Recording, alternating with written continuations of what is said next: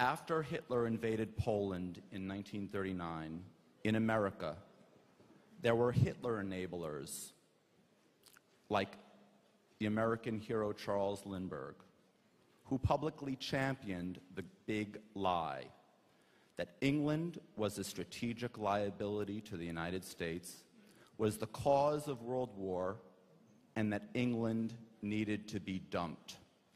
Today, there is a new crop of fascist enablers by the names of Walt and Mearsheimer. These neo-Lindberghs espouse an analogous big lie, that Israel is a strategic liability to the U.S., the cause of Middle East wars, and that Israel needs to be dumped. I will now graphically show you in 3 simple steps with my materials that these professors are, in fact, neo-Lindberghs. Step 1, if you would look at the 8.5 by 11 colored graphic of Israel, in any West Bank Palestinian state, Hamas will smuggle in thousands of chemical warheaded Katyushas into the West Bank. Katyusha rockets, the same rockets that fly from Gaza, carry chemical warheads. And they will launch them en masse into Tel Aviv.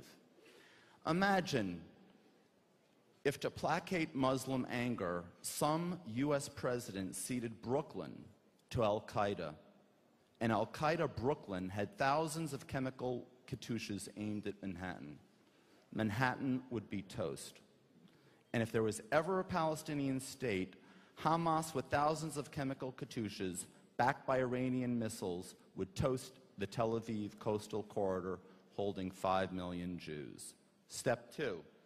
For this, I need everybody to turn to the 11 by 17 large graphic. Step 2. After Israel's destruction, without Israel protecting him, the Hashemite king, King Abdullah of Jordan, is also toast. Then, what you've got is an Egypt with 80 million hungry people, the strongest army in the Middle East, and the Suez Canal now having a direct contiguous land border with the oil-rich Saudi Arabia. Is this stability for U.S. CENTCOM? Is this lower gas prices in Salina, Kansas? But no, we're not done yet. Step 3. If you turn to the back of that graphic,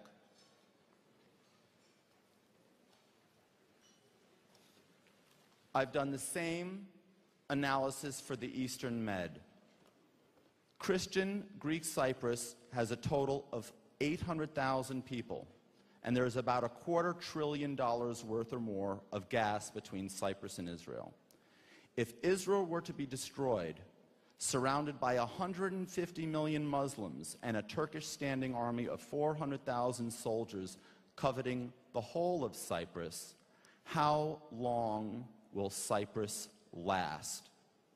In September 2011, just 2 months ago, a month and a half ago, Turkish Prime Minister Erdogan stated, Turkey and Egypt would form a force 150 million strong, and we are substantially surrounding a Mediterranean. And he also said, I recommend the international community take the necessary lessons from the Pervasive victory. For everybody who doesn't exactly know what the Pervasive victory is, the Pervasive victory to which Erdogan was referring is the Turkish decisive naval victory over a pan-Christian Holy League Papal Alliance in September 1538.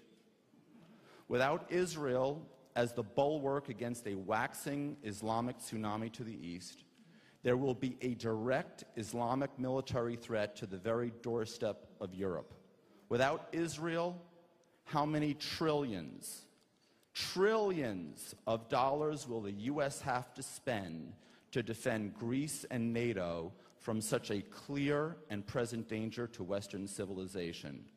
Or, as the Visa commercial would say of Israel's present-day strategic value to the U.S., priceless.